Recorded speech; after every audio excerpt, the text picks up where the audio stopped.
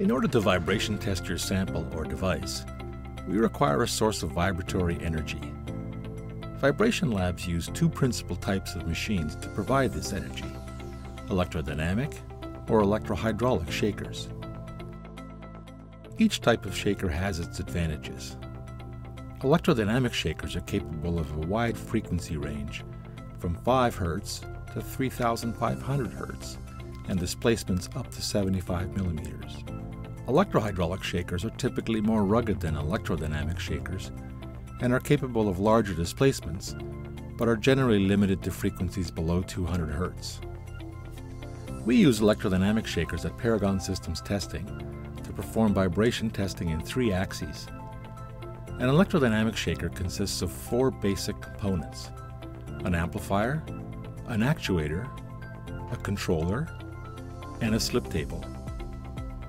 The shaker amplifier works very much like a stereo system audio amplifier.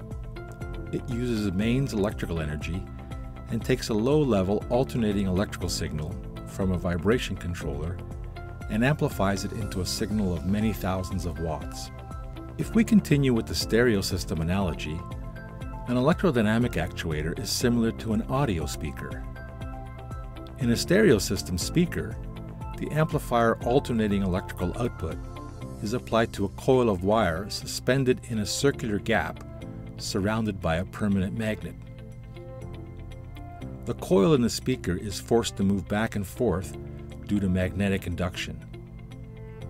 The coil is attached to a speaker cone, which makes sound by moving the air in front of the speaker cone.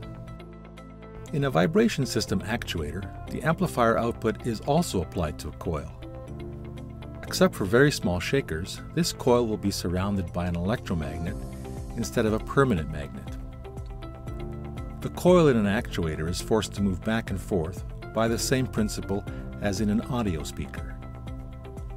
In the case of a shaker, the coil is attached to a mounting surface for vertical or Z-axis testing and is called the armature. The armature and its attached coil, the electromagnet, and the surrounding support structures are called the actuator and are visible here in a partially disassembled actuator. The amplifier input in an audio system can come from a radio receiver or a digital media player. Your ear senses the level of sound produced by the speaker, and you control the level of that sound by varying the volume control on the audio amplifier. In a shaker, we control the actuator output levels a little differently. The shaker amplifier input is provided by a vibration controller, which is programmed to produce specific acceleration, displacement, and frequency test profiles, which match the vibration test method. An accelerometer sensor mounted to the armature measures its movements. The controller senses this accelerometer signal and adjusts the amplifier input so that the armature movement corresponds with the vibration test profile programmed into the controller. The actuator by itself can only produce vibration in one direction, typically in the vertical or Z-axis. Vibration tests usually require vibration to be applied to a test article sequentially in 3 mutually perpendicular directions: X, Y, and Z. In a shaker, this is typically accomplished by rotating the vertically aligned actuator 90 degrees to a horizontal position after completion of the Z-axis test. The now horizontal armature is then attached to a horizontal sliding surface. This sliding surface is called the slip table.